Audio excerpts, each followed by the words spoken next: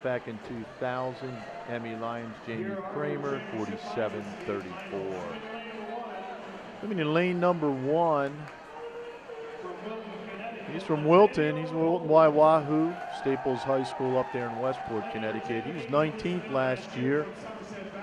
Nathaniel Boley, lane number 2. There's Dylan Sally. He was 8th in this event last year from Somerset Valley. Coached by Matt Donovan, doing a great job again this year. Lane number 3 was third in this event last year from Red Bank, coached by Jack Cascino. Sam Lynch, he's been on the podium before, for at least for the last couple of years. Here's your top qualifier, Andrew Appleby, 7th in this event last year from Cayuga, Ohio. He comes in with a 48.68. Great swim this morning by Andrew. Lane number 5 is Nick Peterson. He was 6th in this event last year. Up there from Schrader, Wisconsin, Milwaukee, Wisconsin. Lane number 6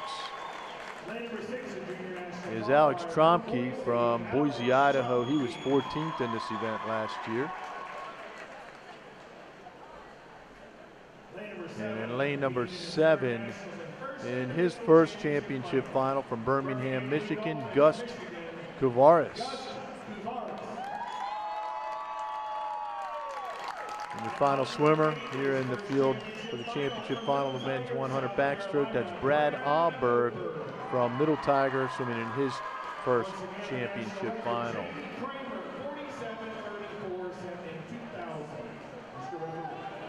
Keep your eye on Andrew Appleby. He was pretty quick this morning, 48.68. Once again, your record 47.34. Jamie Kramer, Emmy Lyons, 2000. A straight up start right there in lane number 4. That's Andrew Appleby with the black cap. We'll see what his underwater can do there. Pretty good pull out there, almost to 15 meters. Very good turnover. I believe he had his feet to the wall. Right below him, Sam Lynch. He was 3rd in this event last year from Red Bank, New Jersey. He'll be quick to this wall. Feet to the wall first for Sam Lynch. He's out in 22.86. Just off the national record pace. Lynch was out in 23.40 earlier today. Let's see if Sam Lynch can hold on. Pretty good race right here. Andrew Appleby, Sam Lynch, and it will be Andrew Appleby, 25.11, last